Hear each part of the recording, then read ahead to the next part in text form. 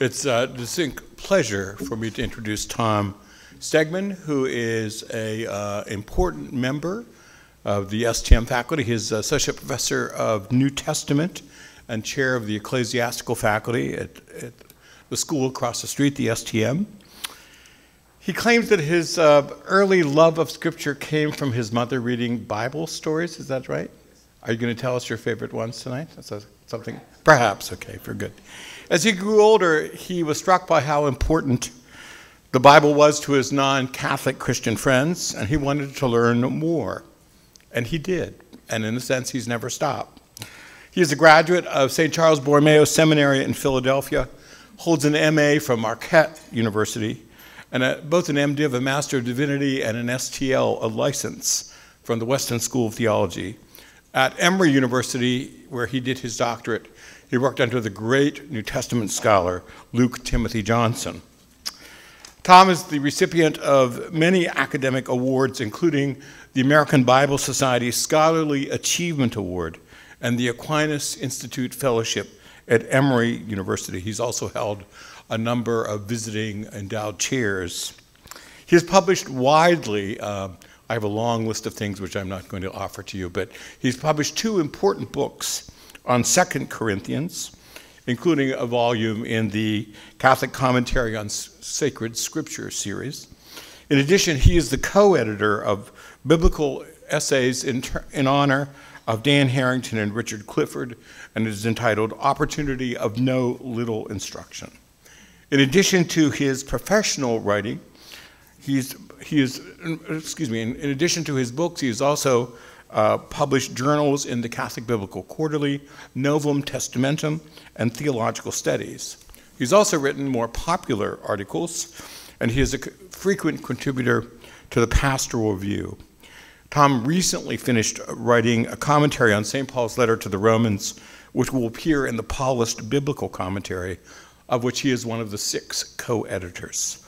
So as you can see, Tom is the student and fan of many sacred figures. Among the sacred figures that he reveres are the Green Bay Packers and the St. Louis Cardinals, who will try not to hold that against him tonight here in Boston. Writing for a Midwestern Jesuit newsletter, he said this: "As I think about my life, I marvel at the journey on which God has led me, from a small town in south central Nebraska to teaching Jesuits, other religious, and lay students who come from all the parts of the world preparing for various forms of ministry in the church. What I try to inculcate most in my students is a love and reverence for God's word in Scripture, which leads to a love and reverence for Jesus."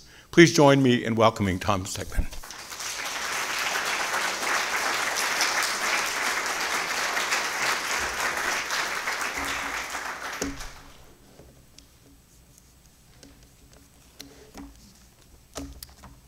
First, some words of thanks. Thanks to you for coming out on such a dreary day. It's wonderful to see such a nice crowd here tonight. Secondly, thank you to the Kitz family, whose generosity makes this lecture possible. And third, I'd like to say a thank you to Dick Clifford, in whose honor this lecture is. Dick was my teacher back in the early 90s, was the co-director of my STL thesis. When I was finishing my doctoral studies, Dick was one of the people who recruited me to teach at Weston. That might call into question some of his judgment. I had the pleasure of actually teaching with Dick, and it was a great experience. Dick was also my dean. We're both co-editors of this Paulist Biblical Commentary, so we work together at that level. But most importantly, Dick is a brother, Jesuit, and a dear friend, and I just want to thank you for all the things you've done for me, Dick. The Gospel of Mark is challenging and enigmatic in many ways.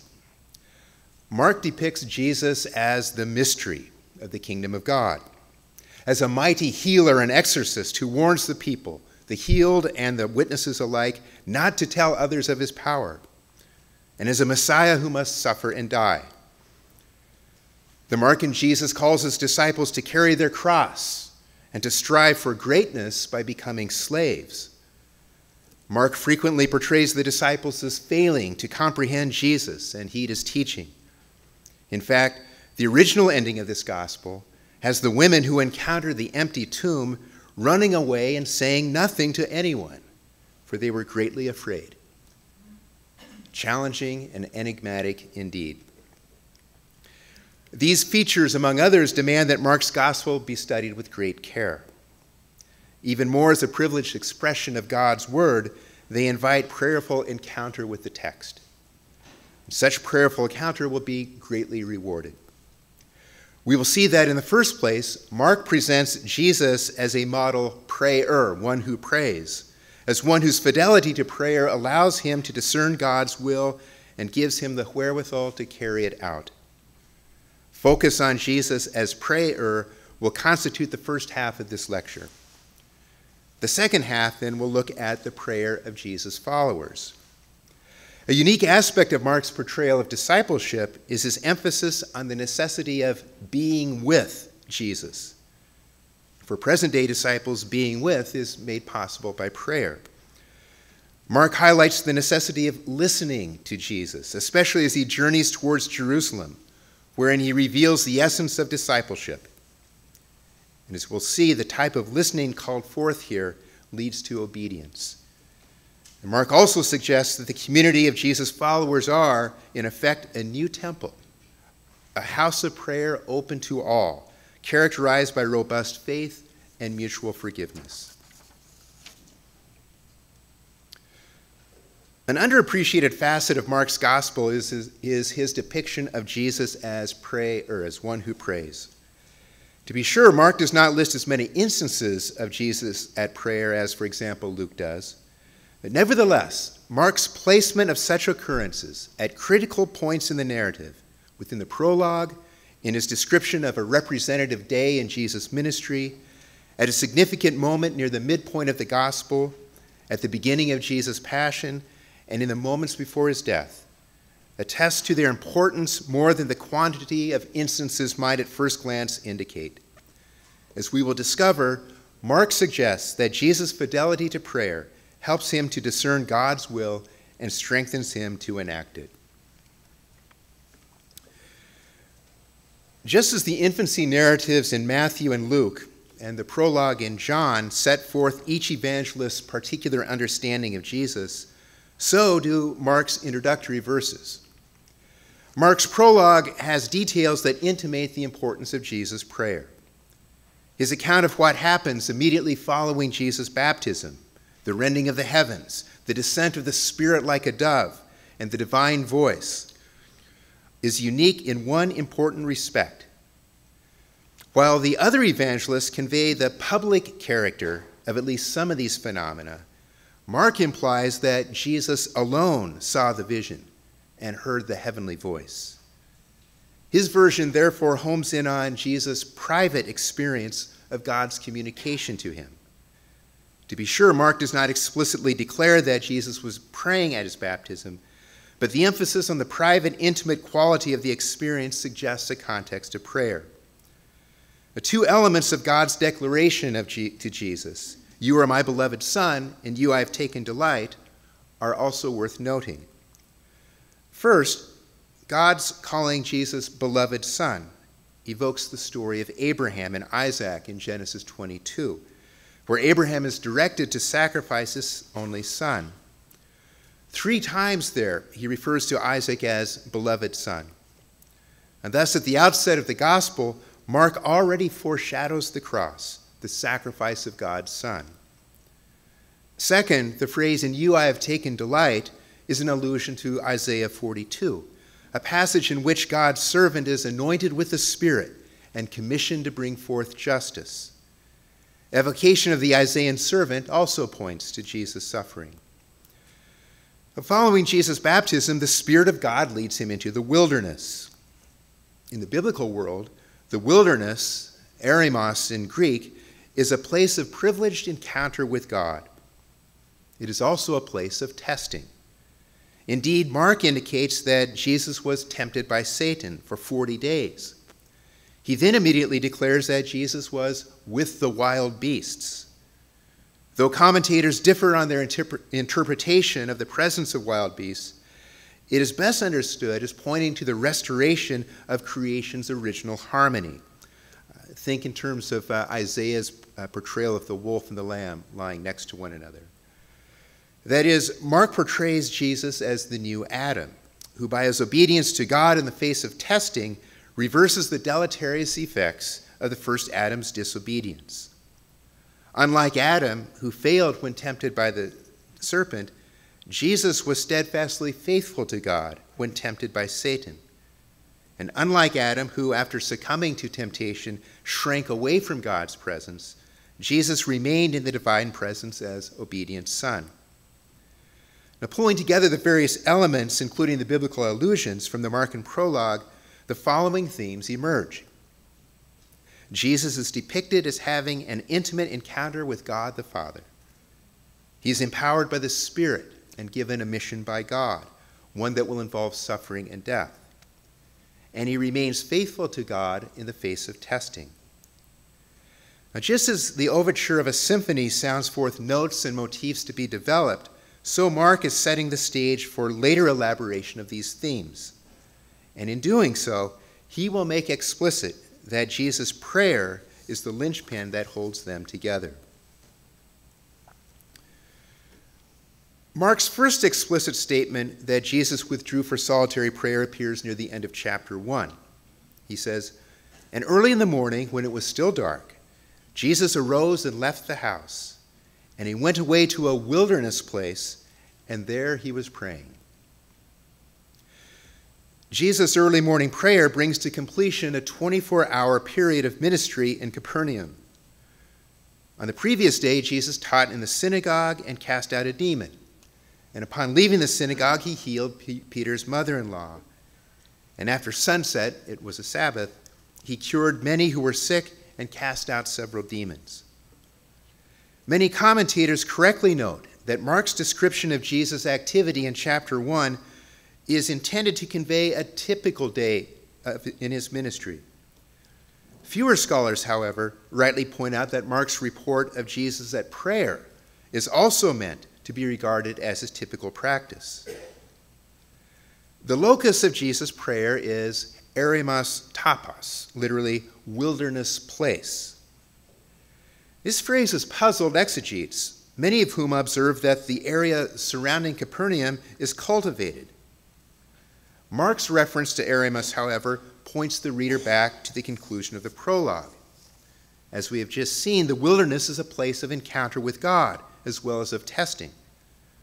Just as Jesus was depicted in the opening verses as steadfast in obeying God, even in the face of being tested, so is the case in the present passage. So what is the nature of Jesus' test in this instance?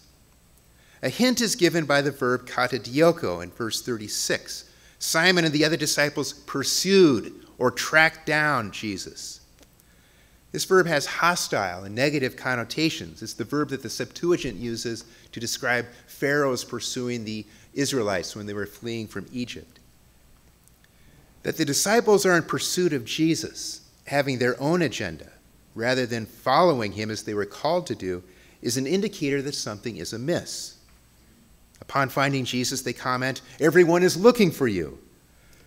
The implication seems to be that, given the success of Jesus' ministry the previous day, he should return to Capernaum in order to continue it there. But as the following verses make clear, Jesus regards their idea, inspired by the flush of success and the people's acclamation, as an instance of thinking not from God's perspective, but rather from a human point of view. Jesus then reveals in verse 38 the knowledge and resolve that result from his encounter with God in prayer. He declares, "Let us go elsewhere, into the neighboring towns, in order that I might preach there as well." Following the arrest of John the Baptist, Jesus entered Galilee and began his ministry of preaching the good news. In the present passage, Jesus not only confirms that his God-given mission is to preach, he also insists that God is now calling him to proclaim the good news beyond Capernaum. The allure of success and popularity do not hold Jesus back from responding positively to the will of his Father. And Jesus' final comment, "For this reason I have come out," can and I think should be read at two different levels. At the level of the story, it reinforces Jesus' determination to come out, that is, to leave Capernaum in order to proclaim the good news elsewhere. At the level of theology, Jesus' words indicate that he has come forth from God, both to announce and to inaugurate the coming of the kingdom. Jesus' prayer brings him knowledge of God's will and the commitment to obey it, both in terms of a particular situation early in his ministry, as well as in terms of his overall mission. The image of Jesus' typical practice of prayer should be kept in mind as we work our way through Mark's gospel, including his account of Jesus' Galilean mission in chapters 1 through 6. In other words, we are to understand that Jesus' ministry of teaching, casting out demons, and healing manifests his prayer-grounded obedience to God. These are the very activities by which he proclaims the gospel of God and inaugurates God's kingdom. With this in mind, we arrive at a crucial juncture in Mark's gospel, where Jesus invites his disciples to come away with him to a wilderness place, and where, following the feeding of 5,000 men, not to mention the women and children who were there, he went away to the mountain in order to pray. What is the significance of Mark's second explicit notice of Jesus at prayer? That Jesus decides to retreat to a wilderness place, mentioned 2 times in verses 31 and 32, is an important clue. This is the same phrase Mark used in chapter 1, which in turn evokes his reference to Eremos in the prologue. Now, while many commentators struggle to make sense of Mark's geographical markers throughout chapter 6, it is more productive to focus on the symbolic significance of wilderness place, that is, as a place of encounter with God, as well as of testing. Jesus' encounter with God in prayer, however, is not recounted until the end of the day, in verse 46. But in the meantime, the immediately preceding context suggests how Jesus is tested here. In Mark's telling, Jesus' withdrawal into the wilderness is catalyzed by the unjust and brutal murder of John the Baptist. John was the divinely appointed forerunner of Jesus, who announced his coming and prepared for it by calling people to repent. It was John's faithfulness to his vocation that led to his death. His challenge to Herod to repent of his unlawful marriage, provoked the ire of Herodias, who took advantage of Herod's shameful promises at his birthday party to have the Baptist beheaded. This sequence of events, in which John's God-given mission ultimately led to his being put to a violent death, likely triggered in Jesus a realization and question: was his God-given mission to announce and inaugurate the kingdom of God, leading to a similar violent ending? That John's death functions as a pivotal moment in Jesus' discernment of God's will is confirmed by chapter 9, verses 12 and 13. Immediately following Jesus' transfiguration, a scene that anticipates his resurrection and glorification following his suffering and death, Jesus interprets John's death as prefiguring his own fate. Moreover, both deaths are linked to God's mysterious plan for salvation. Of course, John's death is not the first suggestion that Jesus' mission will culminate in his death. Recall the allusion to the story of the sacrifice of Isaac, the beloved son. In addition, Mark has inserted several passion pointers in the text up to this point, such as the plot by the Pharisees and the Herodians to destroy Jesus in chapter 3. Even the feeding of the multitudes with the 5 loaves foreshadows Jesus' later description as one who came not to be served, but to serve, and to offer his life as a ransom for many. Though seeking quiet and rest with his disciples, Jesus responded with compassion to the needs of the assembled crowds. It is hardly accidental that Mark employs Eucharistic language, taking, blessing, breaking, and giving, to describe Jesus feeding the crowds. These contextual markers are essential for interpreting Mark's notice in verse 46 that Jesus, after dismissing the disciples and then the multitudes, went up on the mountain to pray. Now, just as the phrase wilderness place has symbolic resonances for Mark, so too does the mountain. It is the locus of special encounter with God. Think of Moses in Exodus 19 or Elijah in 1 Kings 19. While Mark does not relay the content of Jesus' prayer in this instance, the latter's subsequent words and actions make clear that he understands that he must go to Jerusalem, where he will suffer and die. And Jesus' resolute journey to the holy city also manifests his obedience to God. Such knowledge and commitment, I suggest, are the fruit of his sustained prayer on the mountain. We're told that he prayed to the fourth watch till 3 a.m, as well as of his ongoing prayer. The next explicit notice of Jesus at prayer in Mark's gospel is the poignant scene in Gethsemane on the night before his death. Jesus ascends another mount to pray, now the Mount of Olives. In contrast to his imperturbable resolve during the journey to Jerusalem and in the preceding days, Mark now portrays Jesus' fear and distress as the hour draws near. Indeed, Jesus confides to his inner circle of disciples, "My soul is deeply grieved to the point of death." Most commentators rightly see here an allusion to Psalms 42 and 43. These were originally a single psalm, and more specifically, an instance of an individual lament psalm. Such psalms express the quandary, the fear, the sense of abandonment felt by the one who is suffering. But just as important, they also give voice to the sufferer's faith and trust in God to deliver from affliction. Moreover, some lament psalms even relate the sufferer's thanksgiving to God in anticipation of his answering the prayer for deliverance. These characteristics of lament psalms will assist in interpreting not only Jesus' words and actions in Gethsemane, but also the final words he will utter on the cross. Jesus' posture during his prayer at Gethsemane draws attention. I was happy to find this image, because Mark dramatically describes Jesus as falling prostrate on the ground. Lying down on his face is an expression of both Jesus' reverent submission before God's presence and his desperate plea for help. The latter point raises a crucial question. Does Jesus experience God's presence and receive divine assistance during this prayer? Because a direct answer is not given, it will be necessary to press some details in the text. Jesus' prayer in Gethsemane divides into 4 parts. First, he addresses God as Abba, Father.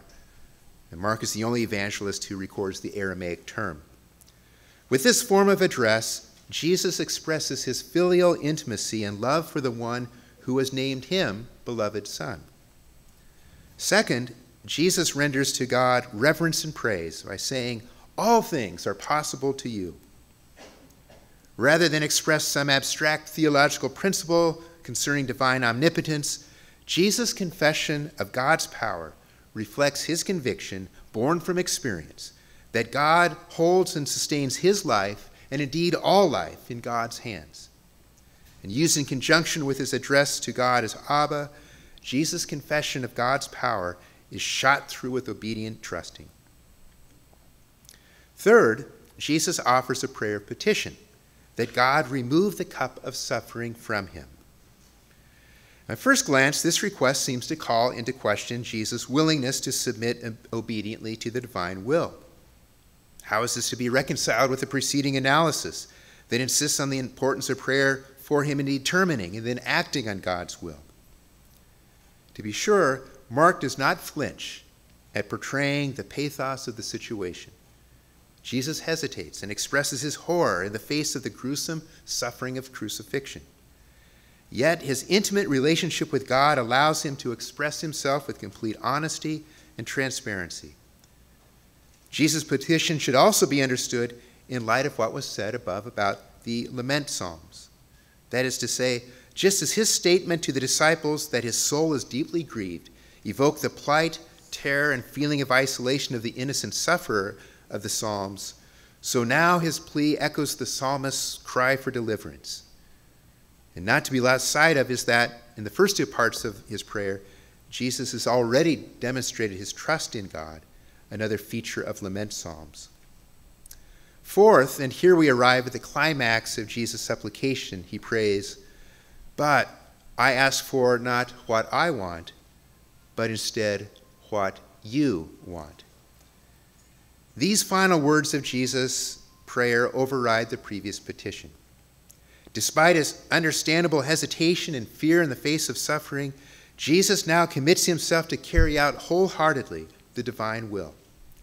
And in doing so, his prayer in Gethsemane taps the deepest current in Jesus' life as presented by Mark. It is cut from the same cloth as the prayers in chapters 1 and 6, wherein Jesus emerged with resolve to enact God's will for him. Now, similar to Isaac, the beloved son, he obediently entrusts his life and future into the hands of the one he lovingly calls Abba. Is Jesus' determination the result of experiencing God's presence and aid? The passage ends with the notice that Jesus returns to his disciples and declares, "Let us go. Behold, the betrayer has drawn near." Jesus' posture and demeanor are markedly transformed, from lying prostrate in desperation to resolutely taking charge. Moreover, the phrase, "let us go," renders the term agomen, the very same word Jesus employed when rising from prayer in chapter 1, as he declared his commitment to heed God's call to him to proclaim the gospel to the neighboring towns. In these ways, Mark signals that Jesus did gain strength from his prayer, and that he did encounter the divine presence and succor in Gethsemane. Although the evangelist records no words from God here, his narrative strongly suggests that the Father was neither absent nor silent. Following his arrest in the garden, Jesus says very little in Mark's gospel. His final words are uttered after he endured the agony of the crucifixion for 6 hours. Jesus prays the opening line of Psalm 22, my God, why have you forsaken me?" To be sure, these words convey Jesus' heart-wrenching pain and feelings of discouragement as he hung on the cross. But his cry ought not to be reduced to expressing only despair. Psalm 22 is another song of lament. This particular psalm alternates between cries of complaint and expressions of hope and trust in God. Moreover, it culminates with an extended thanksgiving to God for deliverance. That Mark intends Jesus as praying the entire psalm, and that the original audience would have interpreted him thus, is strongly suggested by the evangelist's allusions to various parts of Psalm 22 throughout the narrative. Thus, as was the case with the prayer in Gethsemane, the key to understanding Jesus' prayer on the cross is the movement, one might say the theology, of the lament psalm. While Mark retains Jesus' sense of terror and pain, nevertheless, he also implies that Jesus' prayer expresses trust in God to vindicate his faithfulness in carrying out the divine will. And Mark's narrative goes on to indicate that God did indeed respond to Jesus' self-offering. Immediately following Jesus' death, Mark reports that the curtain of the temple was rent apart. God's mercy and forgiveness of sins are now mediated through the cross, through Jesus' self-offering in love, in obedience to God. Furthermore, as the women went to the tomb on the third day, Mark relates that the large stone that sealed Jesus' tomb was rolled back, which is then followed by the heavenly messenger's announcement that Jesus has been raised. In all instances, Mark employs passive voice verbs, was rent apart, was rolled back, has been raised, all of which indicate God's agency. This is known as the divine passive. God has vindicated Jesus' obedient self-offering by raising him from the dead to the fullness of life, over which death has no more power. Indeed, the resurrection of Jesus, God's beloved Son, gives texture and definition to the eschatological deliverance portrayed at the end of Psalm 22. So bringing this first half to a close, Mark thereby presents Jesus as the new Adam, through whose obedience unto death, God has brought about a new creation, life in the Spirit that will culminate in the resurrection from the dead, of which Jesus is the first fruits.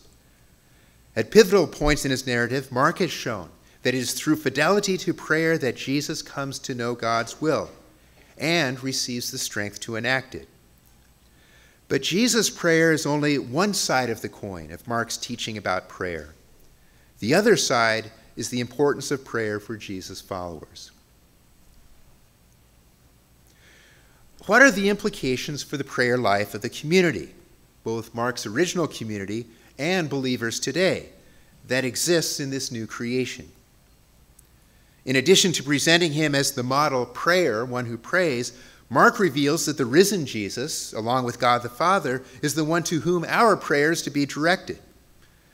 A key to appreciating how Jesus' followers are called to pray is found in 4 texts that bear special Markan emphases. Mark's portrait of prayer functions at the level of the Gospels narrative to show how Jesus discerned God's will and was empowered to obey it. But at another level, at what might be called the exhortative or the paranetic level, the evangelist holds Jesus up as a model prayer for us to emulate. This paradigmatic aspect of Jesus' prayer is essential for Mark because of the way he sets forth what constitutes the heart of discipleship, namely seeking and doing God's will. Jesus makes this clear when he's approached by members of his family who think he is out of his mind because of his frenetic ministerial activity. And he responds, "Who is my mother? Who are my brothers? Whoever does the will of God is my brother and sister and mother." Jesus thereby introduces the image of family to describe the community of his followers. Mark's gospel suggests a 4-fold logical sequence in connection with these points. First, the distinctive characteristic of the family of faith gathered around Jesus is the commitment to do God's will. Second, prayer is the chief way by which we discern the divine will and are empowered to obey it. Third, prayer of this type is exemplified by Jesus, God's beloved Son. And fourth, we thus express our filial relationship with God, the Father, and our solidarity with Jesus by imitating his prayer. While Mark's gospel expresses solidarity between Jesus and his followers, he also sets forth Jesus' exalted status vis-a-vis the family of faith. For instance, in the prologue, wherein he sounds notes to be amplified later in the text, Mark ascribes to Jesus the divine titles Lord and Mighty One. In addition, Jesus is described by John the Baptist as having the power to dispense the gift of God's Spirit. As the Son of Man, Jesus pronounces the forgiveness of sins, exercises authority over the Sabbath, and will participate in the future and final judgment, all of which are divine prerogatives. Moreover, Mark dramatically narrates Jesus' power to quell the destructive forces of a storm at sea, to defeat a legion of demons, to heal an untreatable illness, and most spectacularly of all, to reverse the power of death itself in raising up Jairus' daughter. No wonder that figures like the Gerasene demoniac, the hemorrhaging woman, and Jairus fall at Jesus' feet and worship him. Mark thereby presents a paradox in terms of the prayer life of the new family gathered around Jesus. On the one hand, he holds up Jesus, the prayer, the one who in prayer addresses God as Abba, as a model for us to imitate. On the other hand, he intimates that Jesus, especially in light of his resurrection and exaltation, is now worthy to receive our prayer. That is, the risen and exalted Jesus, along with God the Father, is to be addressed in prayer, both by individuals and by the gathered community. Now, in order to work through Mark's paradox, let's look briefly at 4 passages, which, when compared to parallel texts in Matthew and Luke, highlight Markan themes that are often underappreciated by commentators. The first text is found in chapter 3, Jesus calling the 12 and empowering them for ministry. Luke's account, which is on the right-hand side of the slide, Luke's account of this event is streamlined. Jesus simply chose from them 12, whom he named apostles. Matthew's telling puts the accent on Jesus bestowing on the 12 the power to cast out demons and heal infirmities. Mark's version has Jesus appointing the 12, quote, in order that they might be with him, and in order to be sent to preach and to have authority to cast out demons, end quote. Notice that prior to the sending the 12 on mission, Mark highlights the notion of being with Jesus. For him, being with Jesus is the primary task of those called by him. It is the sine qua non of faithful discipleship. Not only does Mark's syntax in chapter 3 suggest this emphasis on being with Jesus, it's also indicated by the arrangement of the ensuing narrative. That is, the 12 are not actually sent on mission until chapter 6. In the meantime, they are privy to listening to Jesus teach about the kingdom of God in parables in chapter 4, and to watching him in his ministry in chapter 5. Being with Jesus, therefore, entails learning from his words and his deeds about how to be faithful proclaimers, healers, and agents of God's liberating mercy. While being with Jesus might seem to be the special privilege of the 12 who enjoy Jesus' physical presence, Mark offers hints of a wider call and a broader mode of access. In terms of a wider call, Mark does not emphasize, especially in comparison with Luke, the special role of the apostles. In his gospel, the line separating the 12 from a larger group of disciples is fluid and often blurred. Hence, being with Jesus is an essential trait of all his followers, and not just the prerogative of the 12. But granted, this observation is not being with Jesus in order to listen to him and observe him in action. Isn't that still limited to the characters of the gospel, to the disciples who actually accompanied him? The second key text from chapter 6, Jesus' invitation to the 12 to come by themselves to a wilderness place, is where Mark suggests a broader mode of access to Jesus. The context of this passage is the 12's return from their missionary work that was marked by hectic activity. Looking at the parallel texts once again sheds light on what Mark is up to. In Luke, Jesus and the apostles withdraw to a city, while in Matthew, only Jesus withdraws to a wilderness place. The disciples come onto the scene a few verses later, but after the crowds have found Jesus. What is unique about Mark's account is that Jesus directly invites his followers to accompany him into the wilderness. Now, as we noted earlier, the wilderness is a place of encounter with the divine. I suggest that chapter 6 functions as a perennial invitation by Jesus to his followers, including those of us in the present day, to take time out from the often chaotic busyness of our lives to be with him in prayer. That is, the passage calls us to come to a place of sacred encounter, one that sets us in the presence of the risen Lord. Indeed, it's with good reason that many retreat directors assign this text to their directees at the beginning of a retreat. Now, one reason why being with Jesus in prayer is crucially important is suggested by the third key passage in chapter 4, where Jesus answers the question posed to him by the disciples about why he speaks in parables. Again, comparison with Luke and Matthew illuminates a particular Markan emphasis. In Luke and Matthew, Jesus tells the disciples, "To you it has been given to know the mysteries of the kingdom of God, the kingdom of heaven." Both Luke and Matthew emphasize the disciples' knowledge and the object of their knowledge, namely the mysteries or secrets, notice the plural, of the kingdom of God. In Mark's telling, the focus is different. To you has been given the mystery of the kingdom of God. Observe that there's no reference to the disciples being bestowed with a particular knowledge, but even more significant is that Mark stresses they have been given the mystery, singular, of God's kingdom. So what is the mystery of God's kingdom? Well, that is the natural question to ask. It turns out to be on the wrong track. The better question is, who is the mystery of God's kingdom? The mystery of God's kingdom is Jesus himself, the Holy One of God. As noted in my introductory remarks, Mark's portrait of Jesus is both difficult and enigmatic. Throughout the narrative, only God and the demons fully recognize who he is. It is challenging enough that Jesus manifests the power of God in ways that evoke wonder and awe.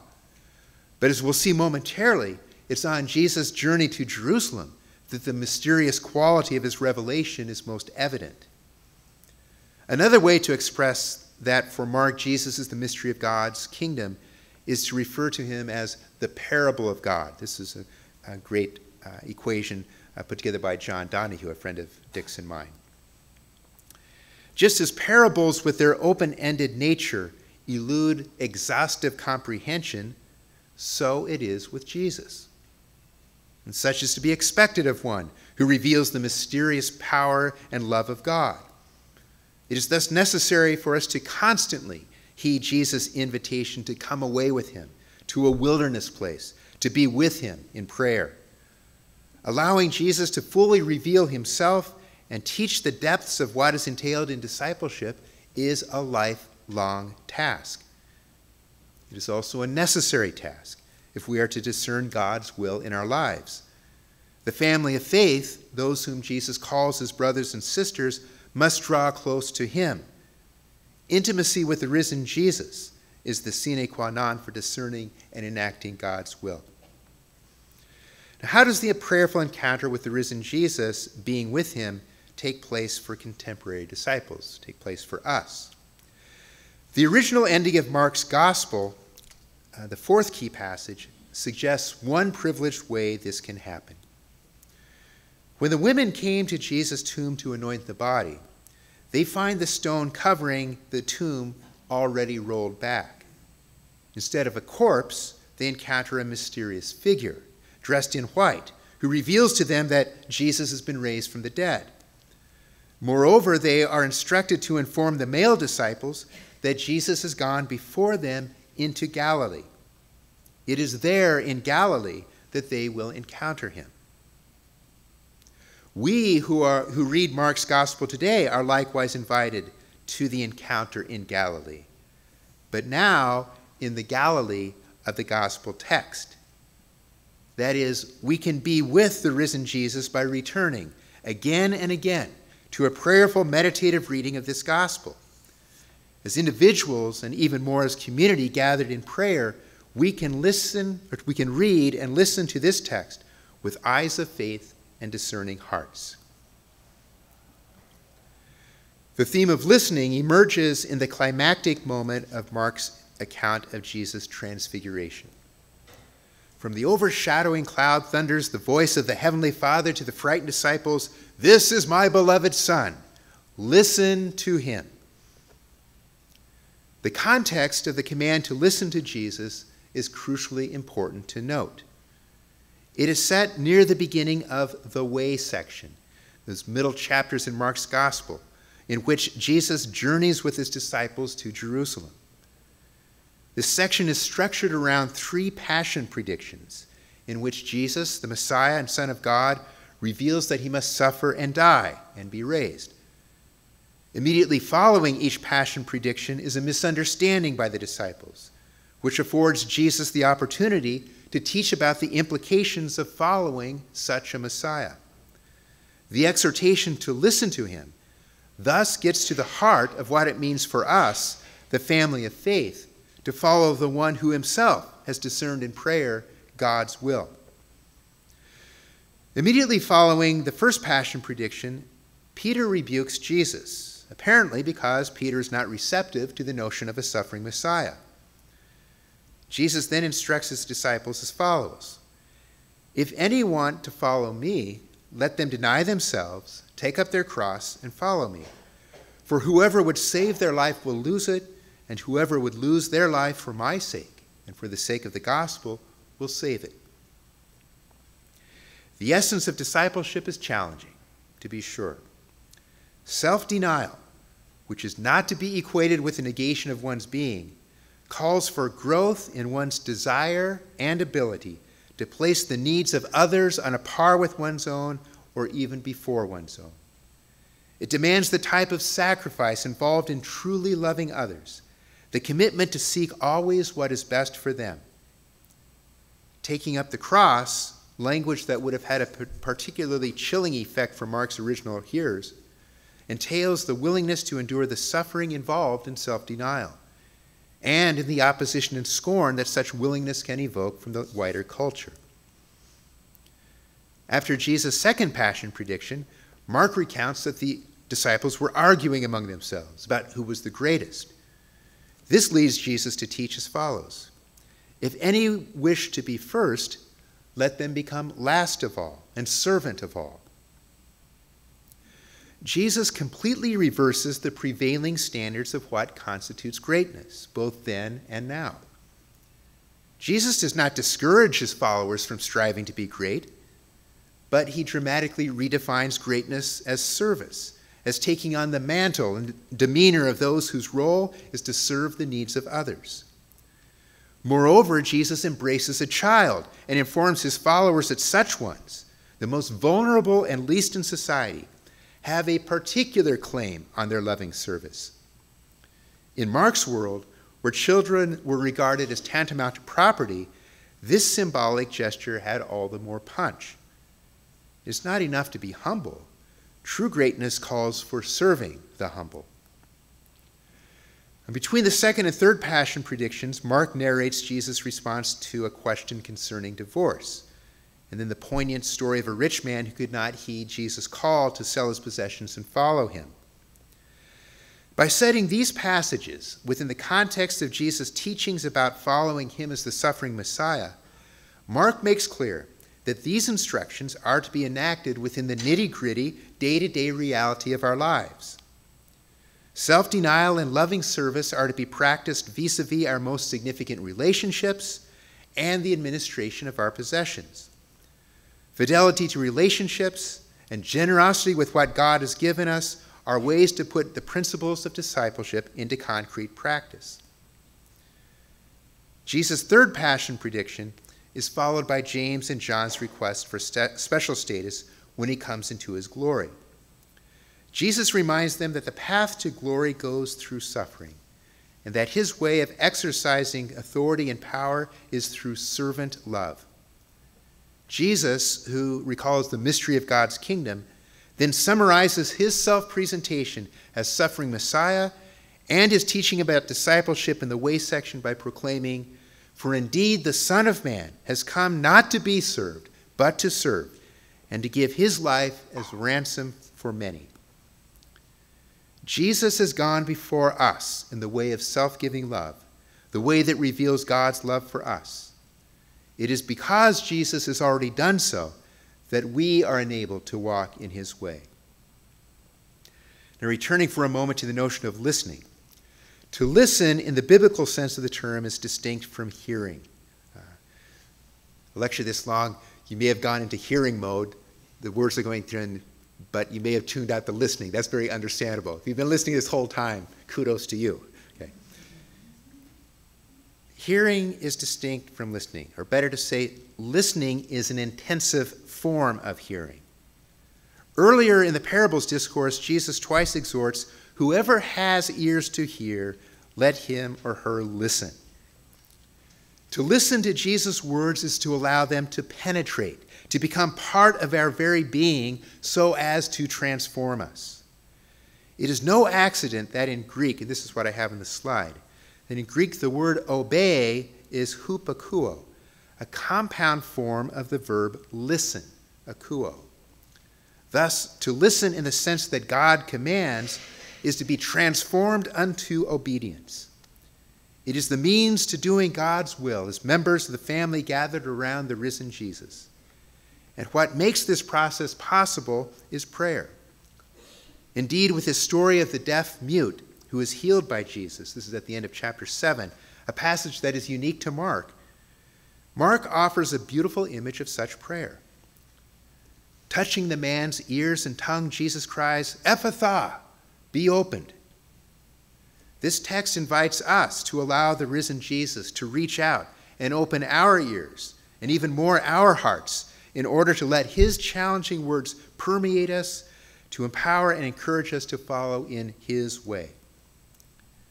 That such transformation is an arduous and at times slow process is suggested by the two stories that bracket the journey to Jerusalem.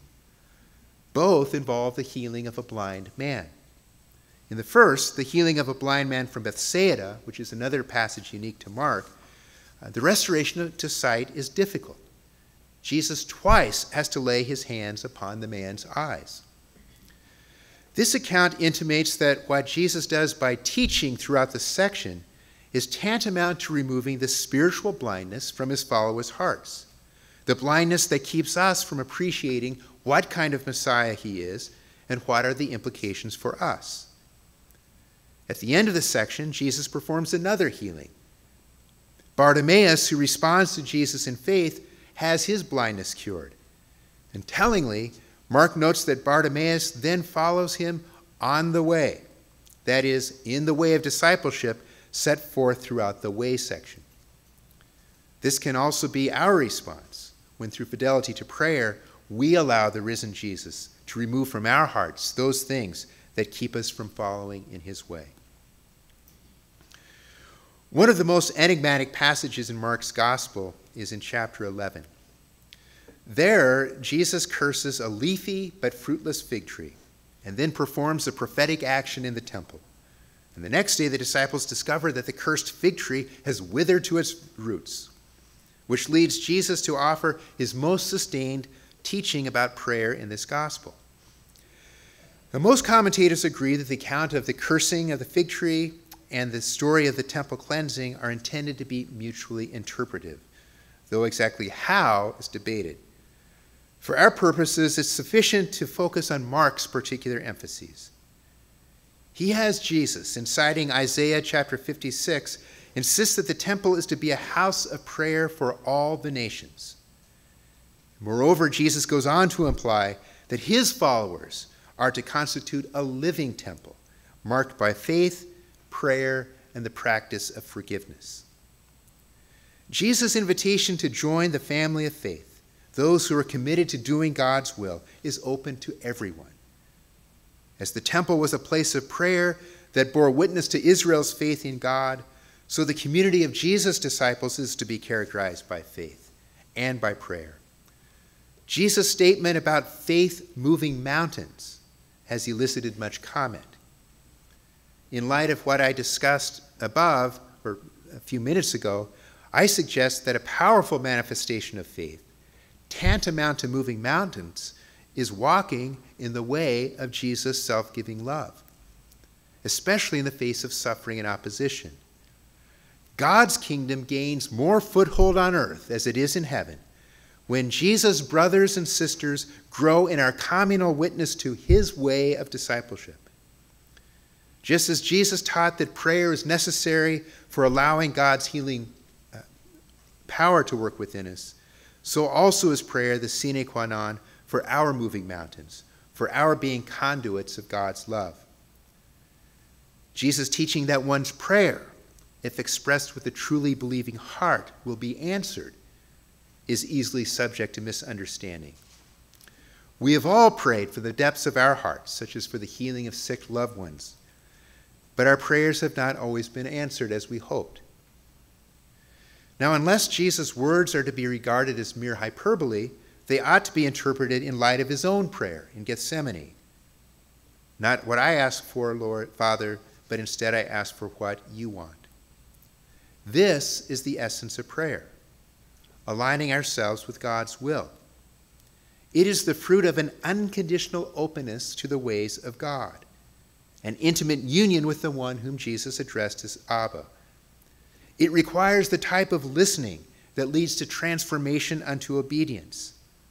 Indeed, to pray with integrity the petition, "Thy kingdom come, thy will be done, on earth as it is in heaven," calls forth the commitment on our part to know and enact God's will in our own lives and circumstances.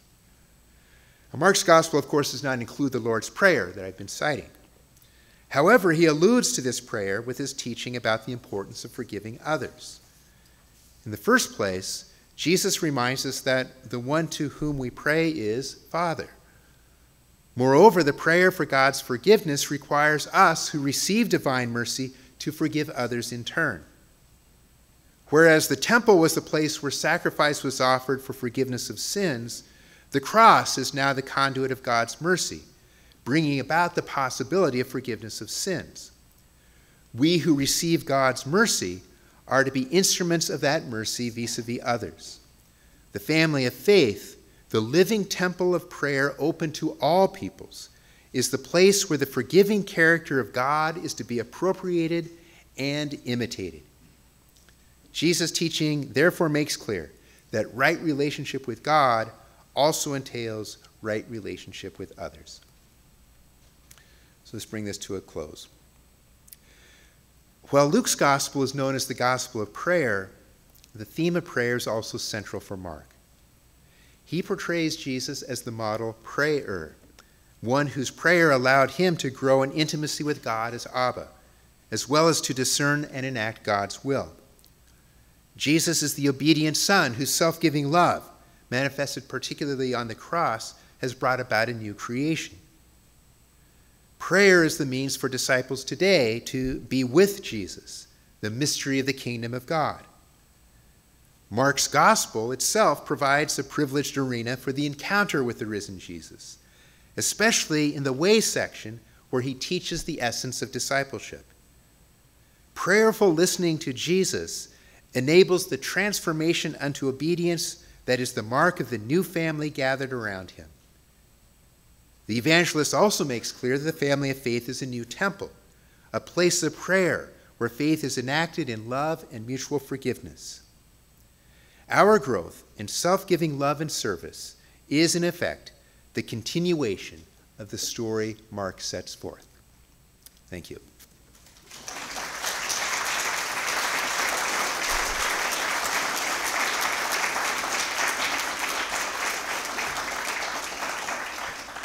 So we now have time for some questions or comments.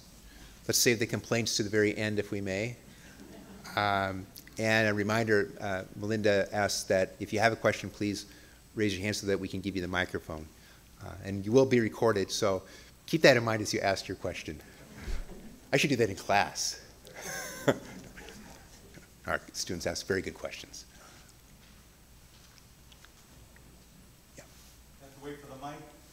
Right here. Ask and you shall receive. Thank you so much for an informative and substantive lecture. Primarily, I wanted to say that. You touched on a couple of things that I've always struggled with Mark's gospel, and I'd like your comments. The first is that tension with that messianic secret, the concealing and revealing constantly with like healing and then don't tell anybody. Was that a metaphor by the author for us to actually enter into that struggle the same way? And the second question is, another thing I've always struggled with is the initial ending of the gospel is pretty bleak. So was the author like less focused on the resurrection and more like for us to struggle with the emptiness of the tomb as opposed to the three later gospels? Good. Okay. Both are excellent questions. Thank you. So let's try the first one. Mark's gospel is interesting. It almost divides perfectly in half. If you did the Christology of the first half of Mark's gospel, you would describe Jesus as the great wonder worker, the one through whom all these powerful miracles come about, especially through exorcising demons. And it's in this part of the gospel that Mark has Jesus repeatedly exhort the ones who are healed and the onlookers, don't tell anyone about this, and it's so mysterious. The second half of the gospel, there's very few miracles, and one of which is the cursing of the fig tree, which is an odd thing. I think the sense is, the messianic secret for Mark is he cautions about jumping too quickly to conclusions about Jesus. You don't know fully who Jesus is as Messiah until you fully appreciate that he must suffer and die and be raised. I think it's a caution towards jumping too quickly to a conclusion. And that's why I think it's significant that he refers to Jesus as the mystery of God, okay? Or the parable of God. It's not to say that we can't have comprehension, but we're never going to exhaust the mystery. And there's a humility that is called forth there. I would also say, this ties into, I think, your second question. There is a sense in which the gospel, the original gospel, ends at verse 8 in chapter 16 with the women running from the tomb saying nothing to no one, to use the double negative from the Greek. For they were afraid of Ubuntu Gar, which has struck people as an odd way to end the story. I would say a couple things about that. One is the women obviously succeeded eventually, right? Because if the women didn't tell no one nothing forever, who would know, right? So the gospel presumes the good news of the resurrection. I think that's presumed. In other words, there's no good news without the resurrection. The cross alone, if the story ends on Good Friday, that's not good news. Okay. So Mark's telling of the story presumes the resurrection. I think because he's writing, I mean, this is debated, what's the provenance of Mark's gospel? My own sense is he's writing in Rome around the time of the destruction of the temple, so the late 60s. So think of what's going on in Rome, the persecution of Christ followers. I think Mark is writing this text not to make fun of the women and not to make fun of the male disciples, because they're the heroes. They're the known heroes, right? 2 generations later, these are the folks people highly regard. So I think this is functioning actually as a source of encouragement. The way set forth in this gospel is not easy. And even the heroes had difficulties. Okay? So I think paradoxically, it's meant to encourage us. And the open-ended quality of the gospel keeps sending us back to the text because we have to keep wrestling with the mystery. Okay? That's my own take. Now, that's not what everyone would say, but that's my own sense of what's going on with the gospel. Now, having said all this, it's pretty obvious that Matthew and Luke, who are second edition gospel writers, right? They're using Mark as their primary source. They didn't like the open-ended ending, or they wanted to make sure that we have stories of the appearances of the risen Jesus. And indeed, Matthew, the gospel continues, they go up to Galilee, and behold, they find the risen Jesus, interestingly, on a mountain. Right? So good. Thank you for that. There's a question over here, and then the guest of honor also. Yes. I do want to say thank you for a really illuminating lecture and presentation. I want to offer an alternative and see what your comments are on it. I've always imagined Gethsemane differently, and I appreciated your fourfold breakdown of that, ending with "Thy will, not mine, be done." But we get that 3 times, right, in Mark's gospel. So the first time, no answer. He goes back to the disciples, comes back. So 3 times he reboots that sequence, praying the same words. So my alternative is that from an otherwise vocal God, from an otherwise vocal Abba, in this particular scene, Jesus receives no consolation, no answer. And that the obedient act is his willingness to move forward despite the lack of consolation. I'm wondering what your thoughts are on that. You have a lot of company in that. Both the prayer in Gethsemane and the prayer on the cross. It's interesting to read the commentaries, and I would say, from my reading of the commentaries, is they're basically split down the middle on this. So I'm giving a more benevolent reading. Part of which I'm struck by the commentary that Dan Harrington wrote with John Donahue in the Sacra Pagina. And as a matter of fact, I have the quote somewhere in the back of this. If the cry, now you're talking about Gethsemane, I'll talk about Gethsemane, but it's a related point. The cry from the cross is a cry of dereliction, of pure despair. How is this gospel? I mean, that's what they raise that question. I take it from, what strikes me is there's no doubt that Mark portrays Jesus as very vulnerable, very weak, and in real agony. This is a real agony. The way he's described is prostrate on the ground. It's not nearly as described in Luke and Matthew. But I'm struck by 2 things. One is the total change in demeanor. It's a remarkable change, and I think Mark wants us to pick that up. Jesus is back in charge, calling the disciples to follow him, taking on the hour, as it were. But also, and one has to be careful about making too much of one word, but I've always been struck by the way that passage of prayer ends the same as the first explicit notice at the end of chapter 1, where Jesus emerges from prayer and says, "Agomen, let us go." Now, does one want to build as much as I have on those textual clues? People might debate that. The fact that this is pretty evenly debated shows that the textual evidence isn't 100% clear. And truth be told, it probably says as much about the interpreter as the text, or what we bring to the text. So thank you for that question.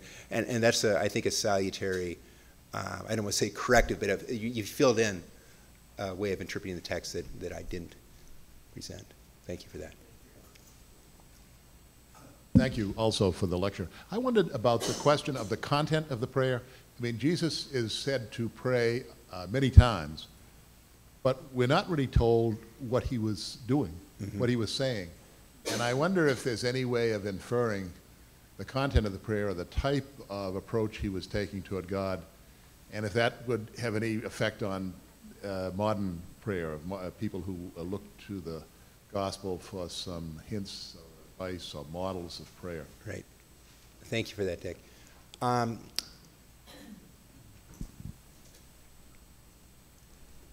My sense is that the baptism scene gives us an important clue, and Luke makes this explicit, that Jesus is at prayer, both at the baptism and at the transfiguration.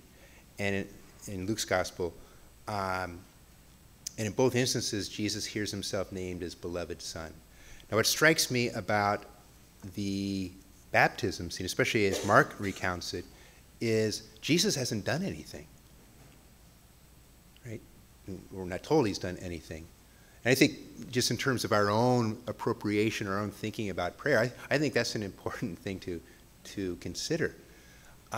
We who are by adoption what Jesus is by nature, we are God's children. God loves us for who we are. We're beloved sons and daughters, not for what we do. Okay? In other words, what we do comes from our receiving and appropriating the gift of God's love. My own sense is what Jesus models in prayer is, and he's in prayer for most of the night. He's in communion with God. We're not told his words. Maybe there weren't many words. I think the maturation in prayer is marked by more and more by listening, by being still, allowing the presence of God to well up within us. So if I had to guess, that's what it would be. Now, certainly Jesus prayed the Psalms. We have evidence of that, and I'm sure he knew the Psalms very well. I'm sure he would draw upon different Psalms for different occasions. But I really think what this prayer is indicating, or what Mark is, I'm suggesting, wants us to grow in, is listening. Just as we listen to Jesus' words in this gospel, so I think Jesus listens to his Father, call him beloved, leading him through the empowerment of the Spirit to do certain things. That'd be my own sense. So I think for us, the invitation is, and I include myself in this, vocal prayer is very important. We spill our hearts open to God. But just like in human relationships, we do better when we listen, so it is with our relationship with God, learning to be better listeners and quiet listeners. Yes? Yes, first of all, thank you for the very enlightening lecture. I really appreciated the section where you compared and contrasted the Gospels of Mark with Matthew and Luke. And you mentioned I think it was the second question, that Mark is the oldest of the four Gospels that we have. Mm-hmm. I wanted to ask if Mark does predate Matthew and Luke. You showed that the latter are not interested in the emphasis on being with Jesus and Jesus inviting disciples to the wilderness.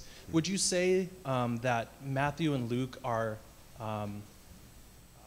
they are not concerned with that, or they don't want to make the same point, or they have a more developed theology of prayer, and that is why they do not address those events in the same words? Does that make sense? Good.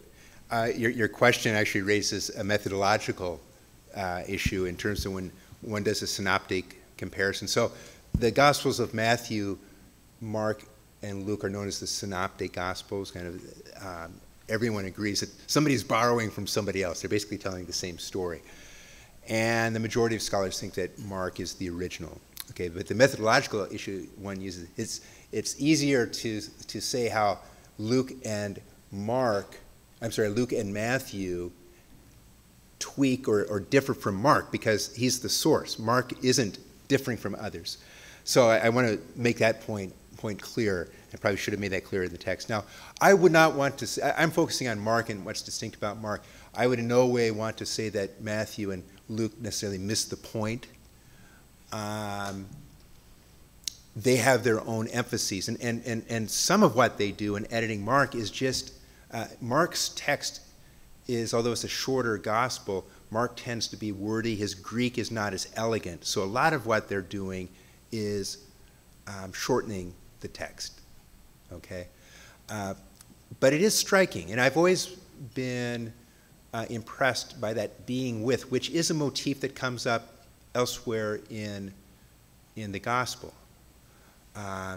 Did Luke and Matthew, I don't want to say they neglected it, but they certainly didn't capitalize on it.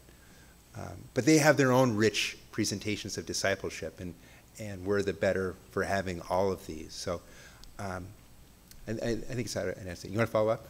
And so would you say that their theology of prayer sort of is developed beyond Mark's, or would you say that their theology is different than Mark's? Yeah. So the question is, are Matthew's and Luke's theologies therefore developments or go beyond? This is how I put it in something I wrote on this topic. When I was a student, I learned that Luke was the gospel of prayer. If you want to learn about prayer, because Jesus not only is at prayer at all the significant moments of his ministry, but he also teaches a prayer, the Lord's Prayer, and he teaches about prayer, the importance of prayer. So in Luke 11 and Luke 18, you have those parables, the importance of prayer. I would say that Luke makes, and by extension Matthew, but let's talk about Luke. I would say Luke makes very explicit what is, I'd say, largely implicit in Mark. And what I'm trying to do here is taking that. I mean, I'm reading between the lines. I'll acknowledge that, but I would like to think my reading is justified by good exegesis. But a lot of this is implicit, and I would say Luke makes explicit what is in Mark.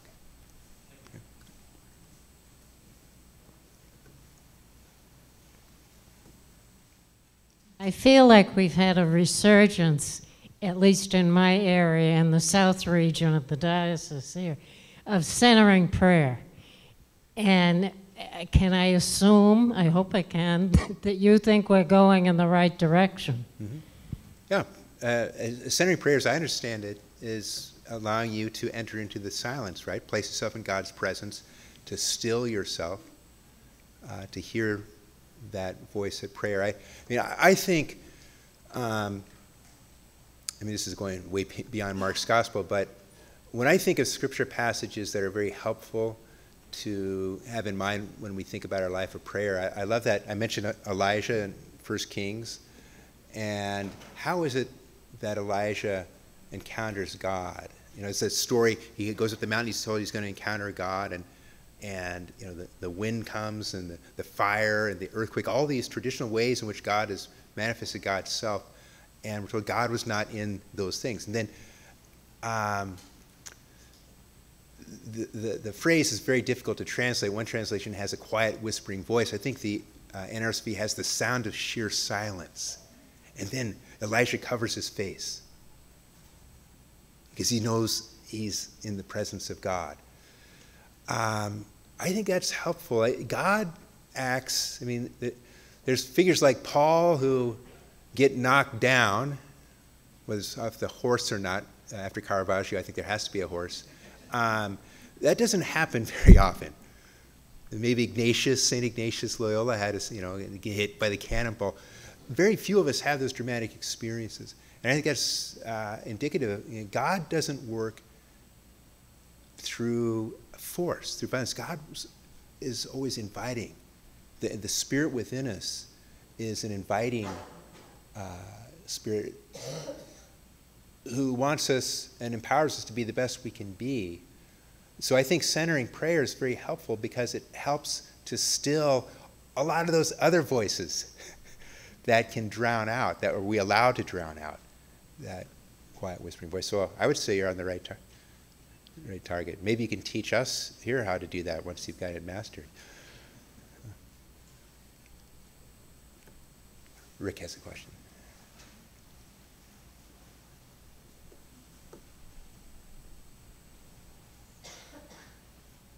I'm just wondering if we look at Mark's gospel as the production of a community with a particular experience, is it possible that some of the depictions of Jesus' prayer reflect the liturgical and social fellowship and faith experience that those people involved in the production of that gospel were experiencing, and that might account for why it's a different depiction than Matthew and Luke? It's a great question. There's and Dick, you might help me with the name, a New Testament scholar, St. John's Collegeville, Bobert, can't think of his first name. He's writing, I think his book might be out now. Charles Bobert, thank you. He sees a lot of Eucharistic references and elements in Mark, and he goes beyond that towards some of the things that you're suggesting, that this is coming out of a community.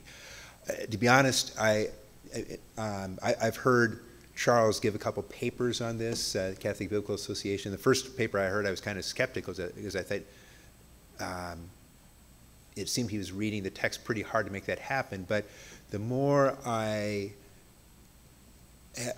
heard from him, and we've had some conversations, I told him I'm going to read his book when it comes out. I'm open to that way of understanding. I must say, I don't know all of his argument yet, but I would ask you or recommend that you look that name up and see if his book is out. Can't think of the title, but it would be pretty evident. But it's the centrality of the Eucharist for understanding Mark's gospel. Eucharist, not the sacrament of the Eucharist per se, but the celebration, the community celebrating Eucharist. I think everyone agrees that this is coming out of some context in which the community is under duress, persecution, whether that's in Rome or it could be in other parts of the empire. So I think you're onto something. It's not what my own study, I haven't gotten there yet, but I might have to expand my horizons on that. Thank you for that. Yes. Thank you, Father. I have a question. When you spoke of the action in the Garden of Gethsemane, and then it almost struck me that the Lord's Prayer then is in fact a personification or a retelling of that whole gospel. Mm-hmm. If we just gave us an example of what we ought to do. Am I way off on that? No, I think it is. I think that's the quintessence of thy kingdom come, thy will be done. I mean, that's, just to be clear, you're not suggesting this, so I just want to be clear that people understand. Mark doesn't contain the Lord's Prayer, right? No, you weren't saying that. But I think this is the quintessence. I think if you take Mark 14:36, which is that prayer, and combine it with, in chapter 11, verses 23 to 25, where Jesus is talking about faith in the Father and forgive those others, you have Mark's version of the Lord's Prayer. And I would say Mark shows it being enacted, prayer being performed. And when I say performed, I'm not talking about in a superficial way, but performative in the sense that the word is effective, or that the prayer is effective and effected. Yeah, that's a good observation. Thank you. Anything else? Well, thank you very much. It's been a wonderful evening. I appreciate your time.